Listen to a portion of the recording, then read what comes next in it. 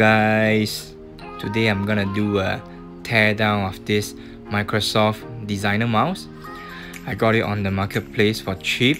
I remember it should be around $20 odd. I bought it because it's a very slim profile mouse, and it will be very suitable if you are working outside at a cafe. It will slip into the bag without a funny pouch.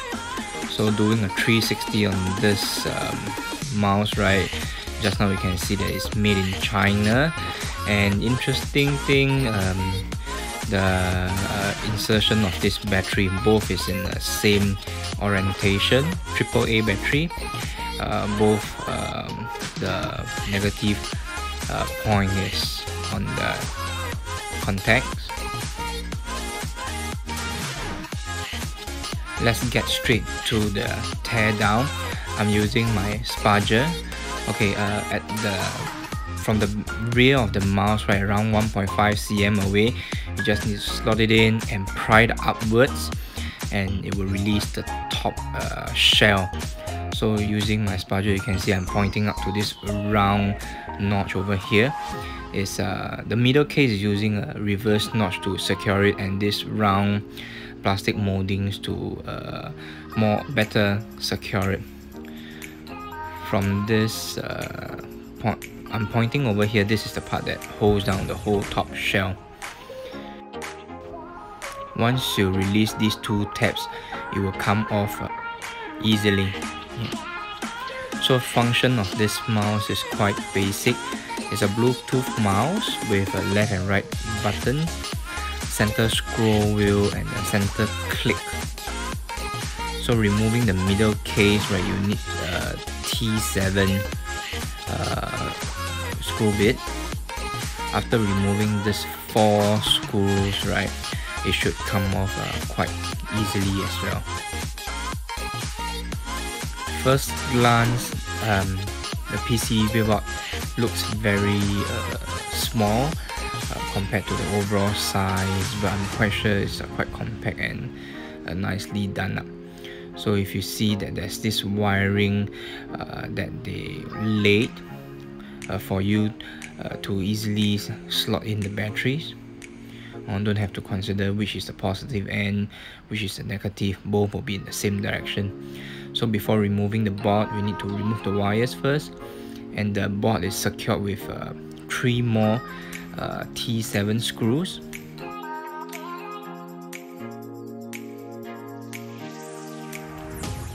It took me a while to understand how after removing the screw, the board is still securely fixed. So basically at the left bottom corner, there's a plastic piece that holds on to the board. You just need to wiggle it out of its place and shift it out the top upwards.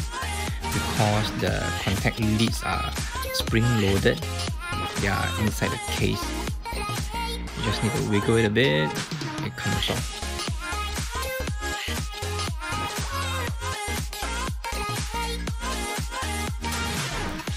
I'll be pointing to this plastic piece that aligns the whole board onto the bottom shell. Closer look at the PCB. The contact parts are firmly soldered on, and this is a scroll wheel. I've researched on YouTube. There's quite a few videos, tutorials telling you how to fix this scroll wheel, because quite a number of Microsoft mouse, the screw wheel, the part tends to break it off if you accidentally sit on it when it's in your backpack. Front and back of the board are quite densely populated. This is the on-off button. On top right, there will be the left and right clicks, and the center scroll wheel click. Not to bore all of you, I have sped up the cleaning process with some contact cleaner.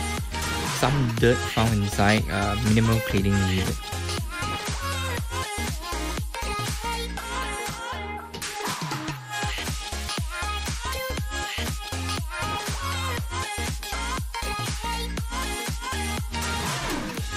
Using some IPA, I'll be cleaning the top, middle and bottom shell.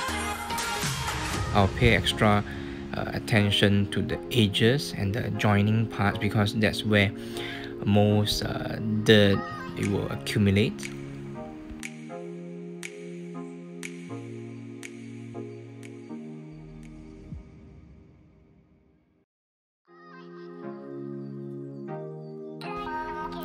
I've noticed through my research that a lot of Microsoft, their mouse, they are being dismantled from the topwards compared to other brands such as Razer and Logitech. So from this picture, if you see that the battery compartment, there's this sticker. So those that are really new to this teardown, right, they might remove the sticker first and find that there are no screws beneath the sticker.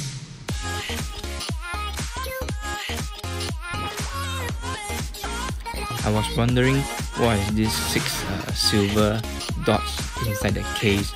So after inspection, it is the magnet that holds down the battery cover.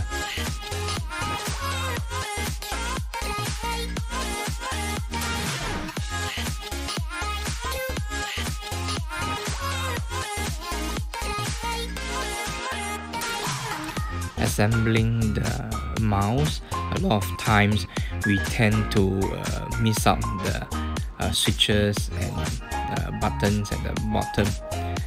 And here I'm cleaning away the old grease found on the wheel and applying some new silicone grease to help it scroll smoother.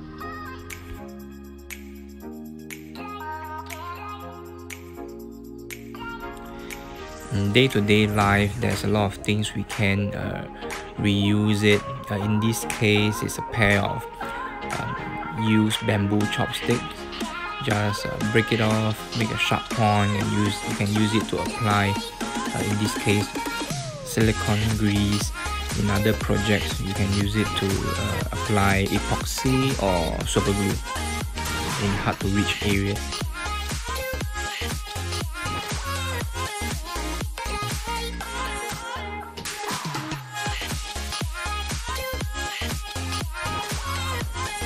Installing the PCB board, remember that the battery contact points need to go in first, and with a bit of pressure you should be able to set the PCB board into the base. Making sure that the scroll wheel is engaged, it has a positive press click on the center wheel.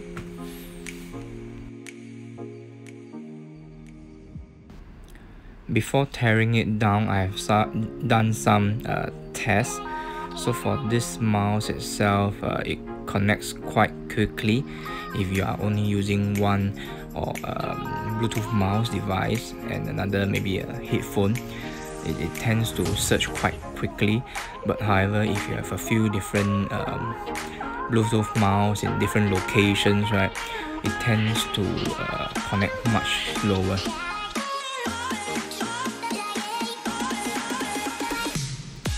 Connecting the battery leads back to the board and screwing down the red and black wire.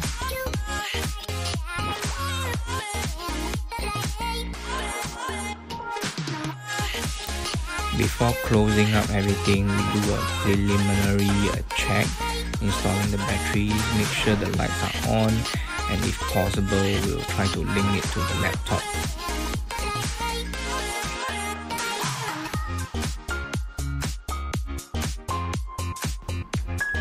The red LED light indicates that the battery is low. So after this, we should change to a pair of new batteries. We should be good to close it up.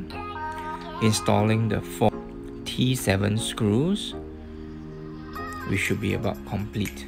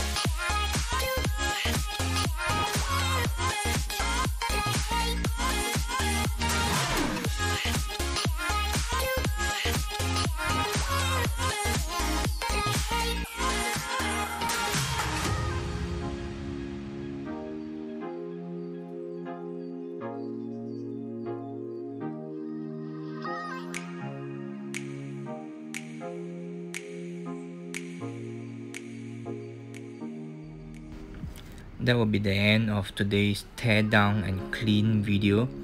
If you have enjoyed it, do hit the like button.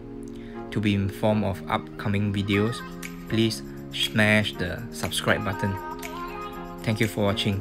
Till the next one, this is Restore Refurb Works.